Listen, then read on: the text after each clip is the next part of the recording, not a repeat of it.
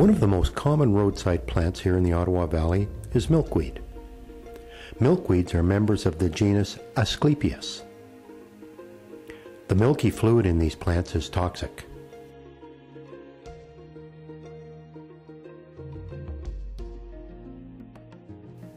Butterflies and bees collect nectar from the fragrant blossoms on these plants, but they have to approach carefully. These flowers can be deadly. The next time you see some milkweeds, examine the flower heads. You may make a grisly discovery. Dead and dying insects trapped in the blossoms. Butterflies, bees, beetles, and other insects captured by the flower and held until they die.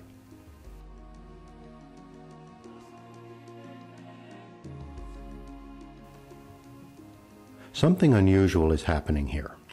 Milkweed is not a carnivorous plant. How and why is it trapping these insects? Let's watch what happens when an insect visits these flowers. The strong fragrance is a signal to the honeybee that nectar is present. She moves from blossom to blossom, collecting the liquid. This bee has landed on the flower. But as she goes to leave, she is trapped. The flower has seized her leg. Honeybees are a powerful insect, capable of carrying large loads and flying great distances. But as you can see, she is having difficulty breaking free from this flower. After a long struggle, she escapes. Once free of the flower, the exhausted bee rests on a leaf. A close examination reveals something interesting. She has a number of tiny yellow structures attached to her legs.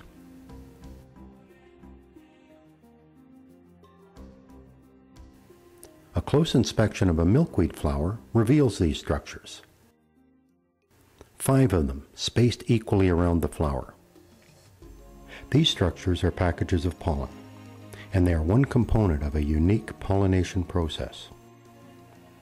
If you have studied plants, you will know that flowers play a role in plant reproduction.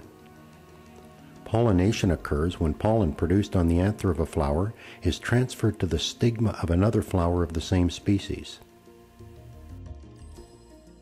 Insects play a role in transferring pollen. In most plants, pollen exists as a powder. This honeybee, collecting nectar from apple blossoms, has grains of pollen sticking to her body hair. She is carrying this pollen from blossom to blossom, pollinating the flowers and initiating the fertilization process. As a result, apples containing fertile seeds start to develop. Milkweed flowers also must be pollinated, but the process here is very different from that of most plants. The pollen in a milkweed is packaged in a waxy mass. This package is a pollinium. Plural is pollinia, and the whole structure is called a pollinarium. The black structure at the top of the pollinarium is the gland. It is connected to the pollinia with filaments called translator arms. This image of a milkweed flower, captured through a microscope, shows the pollinia. They are attached to the flower head.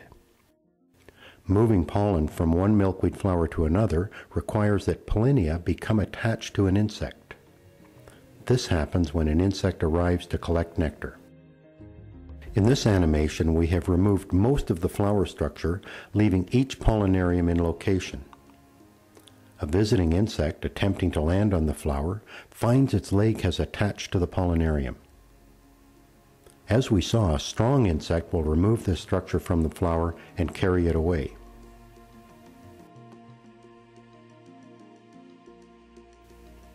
Successfully pollinating another plant requires that the insect visit another flower and position one of the pollinia against the stigma of this flower.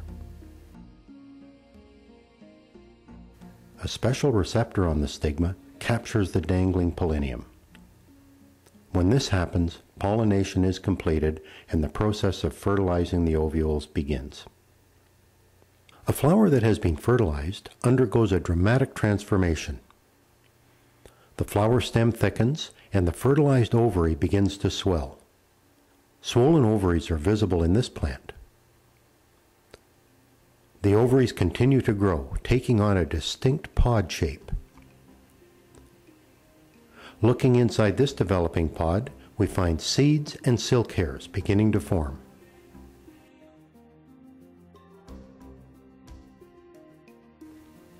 By late autumn, the pods have fully matured, splitting open and releasing their seeds.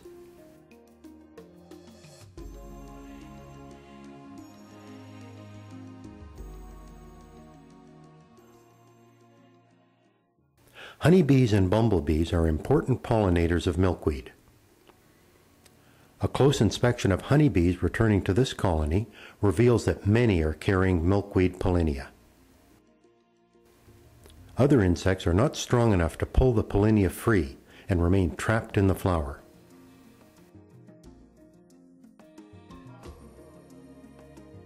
This pollination process is complex, and there remains some debate as to the actual mechanisms involved in making this happen.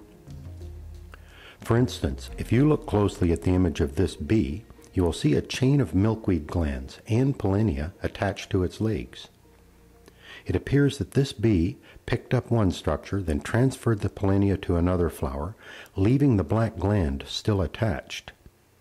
We can see that the translator arms have attached to another pollinarium in a process that repeats. The image suggests that the translator arms are capable of attaching to another pollinarium, creating these chains. It would be interesting to determine how this attachment is made. Perhaps some sort of organic superglue is involved. Also, many insects become trapped in the flower heads and die there. You would think it would be to the plant's advantage to use these insects as pollinators by making it easier to release the pollinia.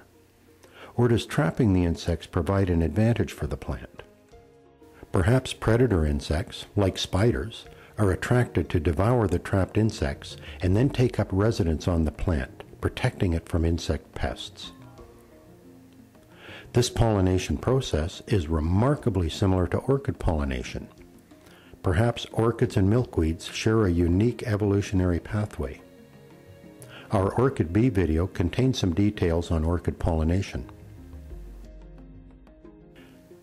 The milkweed, like so many of the ordinary things living in our landscape, is surprisingly complex and interesting. If you are looking for a unique project or thesis, this common plant provides an excellent diversity of study and research topics. More science and technology related projects and videos can be found at our website, hylaroad.com.